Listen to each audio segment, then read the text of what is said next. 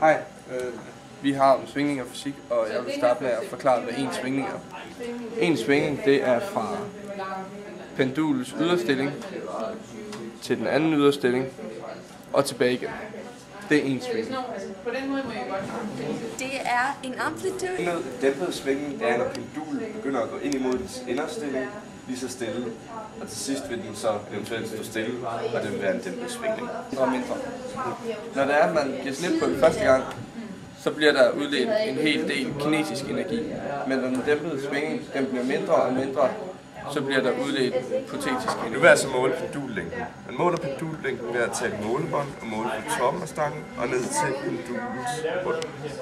Det vil være 28 cm. Amplituden og pendullængden er variable for svingetiden. Svingningstiden den måler vi ved at lade loddet starte ude, hvor vi bestemmer amplituden, og så giver vi slip, og så tæller vi hvor mange svingninger. En svingning det er, når den er kørt frem og tilbage.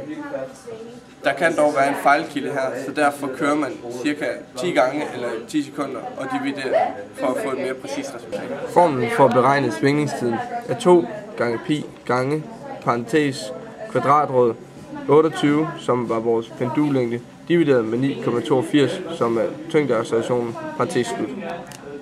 Tyngdeaccelerationen i Danmark er 9,82, men kan variere meget i hele verden.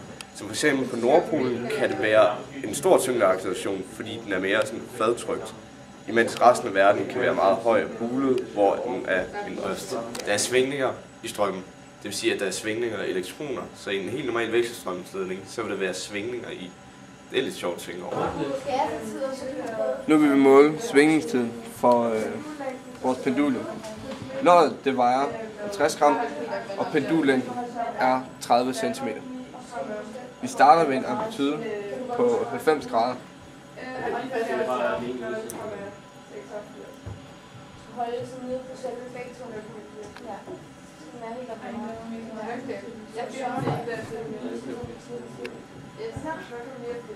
Ja. De 10 svingninger tog os 12,4 sekunder.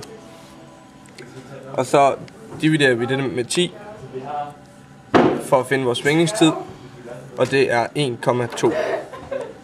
Vi tager det 10 gange for at finde et mere præcist resultat, fordi der kan opstå fejlkilder. I et svingningssystem vil energien veksle mellem kinetisk og potentiel energi. En genstand, i vores tilfælde som et pendul, kan nå at udføre på 1 sekund af dens frekvens. Frekvensen bliver målt i hertz. Formlen for at regne frekvensen ud, når vi har svingningstiden, det er ved at tage og dividere 1 med vores svingningstid, som i det her tilfælde er 1,2. Så er vores frekvens 0,83. Når en genstand påvirkes af en anden genstand med samme frekvens, så siger vi, at de er resonans. Det vil sige, at når de er samme frekvens, så er det simpelthen i resonans. Det er resonans mellem to svingende systemer. Hvis der svinger i takt med samme frekvens, er det helt solidt, og der overføres energi mellem dem. Nu har vi jo kun snakket om svingninger ved et pendul, men svingninger og bølger opstår rigtig mange steder. For eksempel i en sø, hvis man smider en sten i, så bølgerne der, det er også svingninger, bare i vandet.